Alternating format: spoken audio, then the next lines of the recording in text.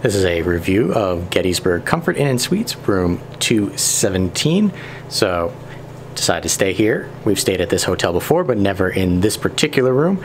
We've normally stayed in the rooms that have the hot tub in them. You can look over there for a review of that. So, 217 was kind of last minute. They're booked up really good. So, what I'm going to say is the first thing that I notice about this room is its proximity to the elevator and the main foyer. So, I'm pointing right through this door, across the hall is where the elevator is.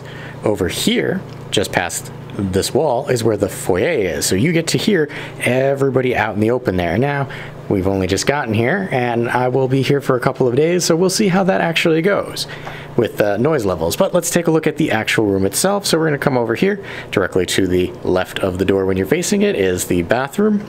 Yeah, it's your standard bathroom.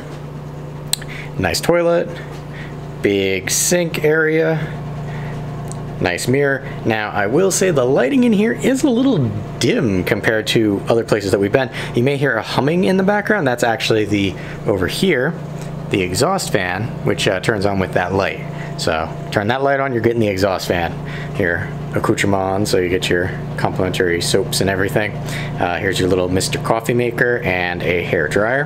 Now, we're gonna swing around over this way so we can actually see the shower. So this is a shower enclosure. This is a shower tub, not a shower enclosure.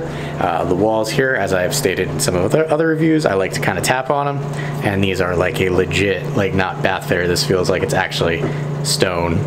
And for those that like that kind of thing, there is your shower head, and we're just gonna slowly kind of pan down, give you an idea what you're dealing with here, and then rotate and across. Now you can kind of get an idea of how dark it feels in here just with the lights. It's really weird. I've never seen a bathroom that was this dark with all the lights turned on, because those are both the lights that you have and they're both on right now. So we're gonna come out here into the main living area. You've got your desk area with a fairly comfortable chair.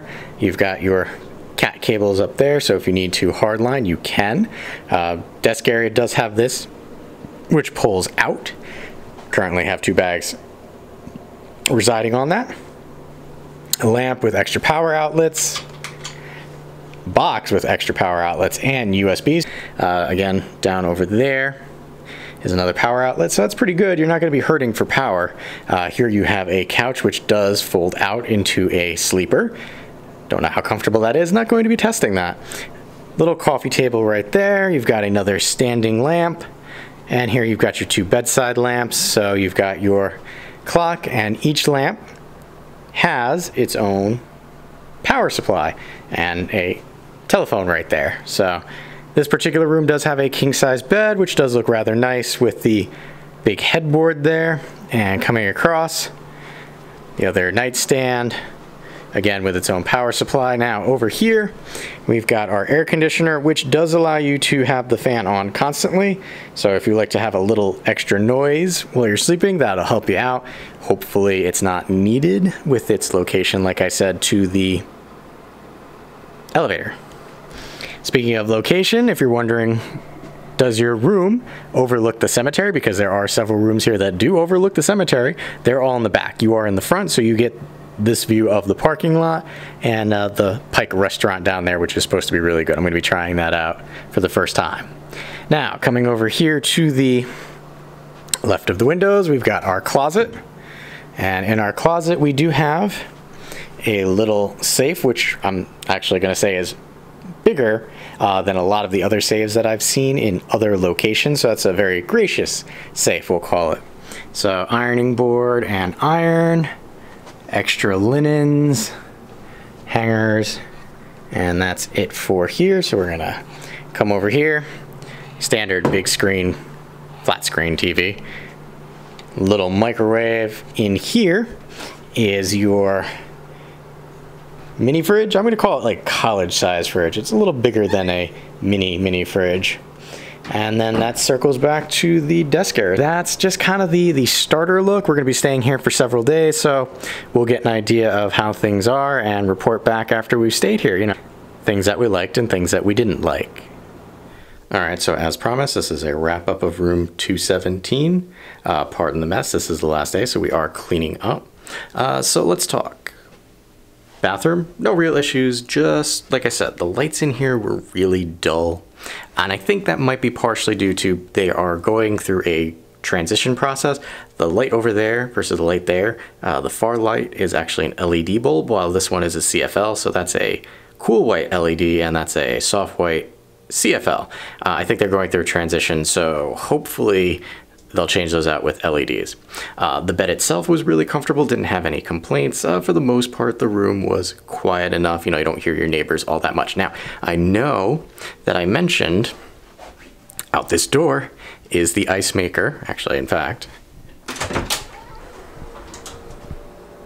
ice maker, hallway, and elevator.